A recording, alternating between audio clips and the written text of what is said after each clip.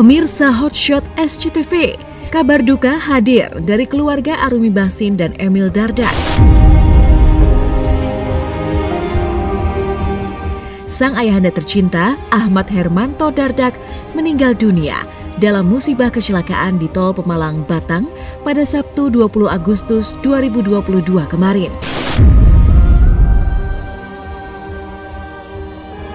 Diduga mengantuk, sang supir Angga Saputra kehilangan fokus sehingga bertabrakan dengan bagian belakang sebuah truk, mengakibatkan mobil yang dikendarainya dan almarhum ringsek.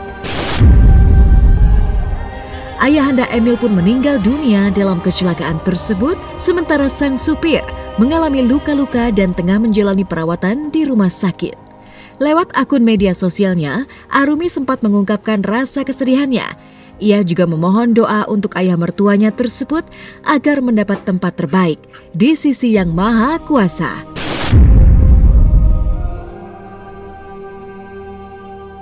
Lantas, seperti apa luapan duka yang dirasakan oleh Emil Dardak dan Arumi Bachsin atas kepergian almarhum tercinta? Kemudian sama cucu-cucunya juga luar biasa. Jadi tadi contohnya anak saya yang paling besar, saya sendiri nggak tahu kalau dia tuh udah ngerti. Ketika saya kasih kabar kakungnya berpulang, beliau ya nangis juga karena memang sebegitu perhatian kakung, kita panggilnya kakung, kepada anak-anak saya terutama, kemudian kepada saya juga perhatian ya baik sekali. Ya saya nggak ngerasa dibedakan, jadi ya kami juga semua kehilangan. Terkait dengan kejadian, saya pikir ini menjadi sebuah lessons learned yang kedepannya untuk yang lain ya. Almarhum memiliki andil yang besar, jasa yang besar ketika mengemban tugas di pemerintahan. Saya yakin dengan doa kita semua, insya Allah almarhum diterima di sisi Allah Subhanahu wa Ta'ala. Amin. Diampuni segala kesilapan dan dosa-dosanya, diterima semua ibadah, jasa, dan pengabdiannya untuk bangsa dan negara. Atas nama pribadi, keluarga, dan masyarakat Jawa Barat, kami menghaturkan rasa duka cita yang mendalam ya.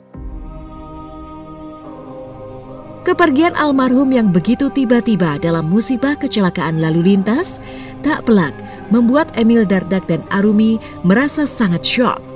Pasalnya, beberapa waktu lalu ia bersama almarhum dan anggota keluarga lainnya masih melewatkan kebersamaan yang begitu hangat. Bagi Arumi sebagai menantu, almarhum pun merupakan sosok mertua yang sangat bersahaja dan menjadi panutan dalam banyak hal.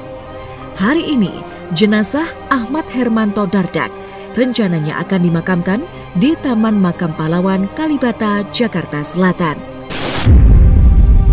Lantas, benarkah baik Arumi Bachsin maupun Emil Dardak sempat merasakan firasat sebelum almarhum pergi untuk selama-lamanya ke pangkuan Sang Pencipta?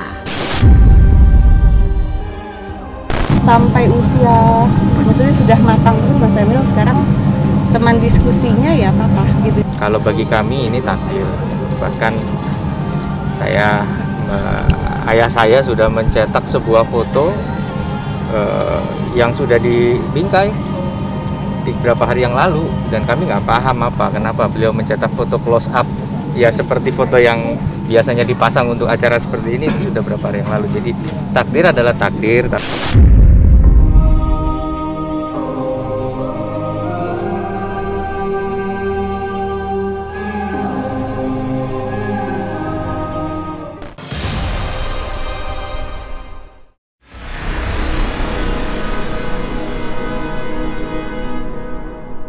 Jadi jangan lupa untuk subscribe Cumi Cumi.